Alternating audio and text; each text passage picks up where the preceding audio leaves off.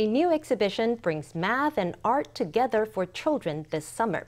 The picture books of Mitsumasa Anno are famous for making math into a game. His books are now 3D exhibits that kids can work out for themselves.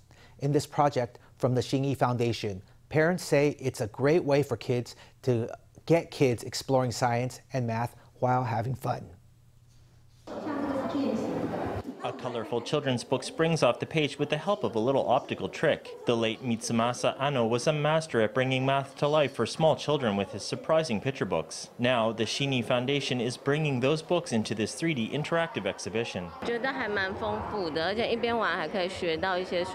I think there's a lot here. It's fun, but it also helps children learn basic math and science concepts. It's great. You can bring your kids here in the summer vacation and learn math too, so it's quite a meaningful way to play with them.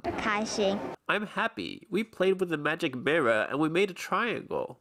Mitsumasa taught at an elementary school in Japan before, at the age of 42, starting to create children's books that brought art and math together. His detailed, careful drawings explain tricky math in easy ways. He won the Hans Christian Andersen Medal for his lasting contribution to children's literature, and a museum in Shimane Prefecture commemorates his life and work. His books have been popular in Taiwan for 40 years and inspired many math teachers and children along the way. The exhibition hopes to make math accessible for kids who might think it's daunting and encourage them to try their hand at solving puzzles.